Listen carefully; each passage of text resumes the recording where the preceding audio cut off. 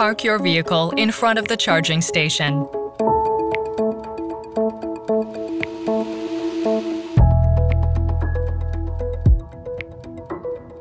Choose the connector that is adapted to your vehicle, either CHAdeMO or SAE combo, and plug it into your vehicle's charging port. Activate the station by placing your FLO card on the reader, or select the station in the FLO mobile app and press Start a Session.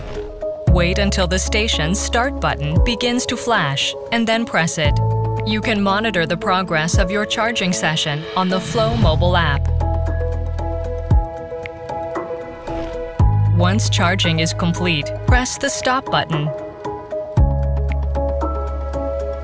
Unplug the connector. Roll the cable back on its support and replace the connector in its socket. You will receive a summary of your charging session by email.